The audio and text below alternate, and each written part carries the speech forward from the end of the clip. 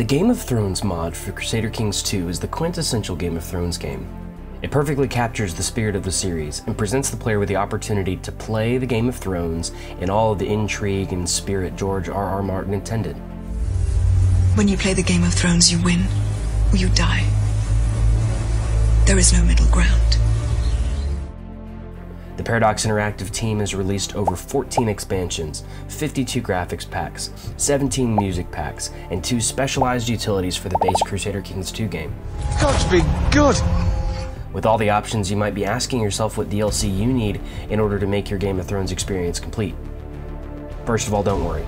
The mod should run fine no matter which DLC is enabled or disabled. However, some of the DLC does add specialized content to the mod. So here are the top 5 must-have DLCs to make your playing experience more immersive in the world of Ice and Fire.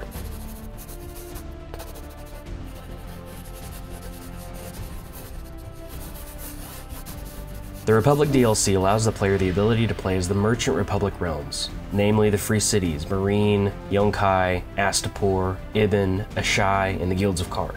There is some agreement among the player base that the Republic is the most superior government type in the game. However, if you don't have this DLC, the Republic realms will still be active, just not accessible to the player.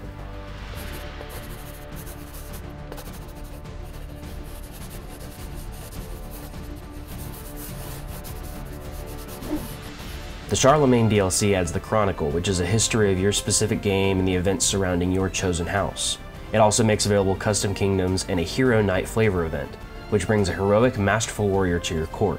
If you place your child under the guardianship of this knight, there's a chance that the child gains particularly excellent traits from a special event chain.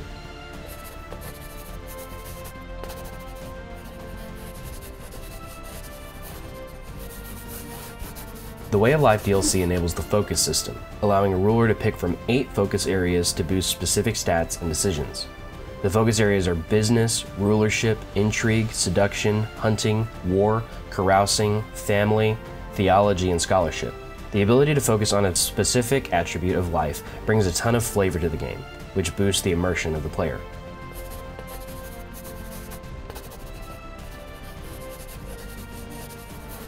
The Conclave DLC adds the enhanced council and flavor mechanics to the base game and introduces the new education focus system. This allows the player to choose specific focus areas for their children and children in their court to enhance the traits and stats that the child gains as they grow up. Similar to the Way of Life DLC, this boosts the immersion for the player and allows for more control over the future of your chosen house.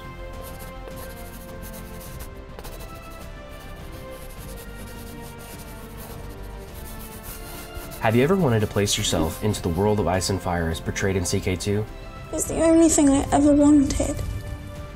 With a Ruler Designer utility, you can create a completely custom character, choosing everything from ethnicity to facial features, coat of arms, and every stat and trait associated with your character.